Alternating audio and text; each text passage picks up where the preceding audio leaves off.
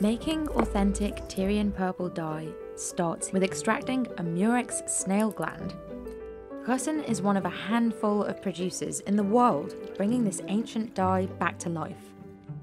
To make the extract, Russen first macerates the fresh glands in cold water and lets them ferment. Once the glands release their colorant, Russen gently washes and filters the mixture to separate the dye from the flesh. This is the first of 6 separate rounds of purification necessary. Now Russen can dry the pigment mixture. He applies it to a sheet of glass and lets it dry under the sun. Once the pure colorant mixture is dried, he scrapes it off the glass with a razor, making sure to get every last bit.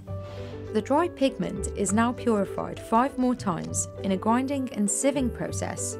The nearly 100 pounds of murex snails are finally transformed into 1 gram of pure Tyrian purple extract.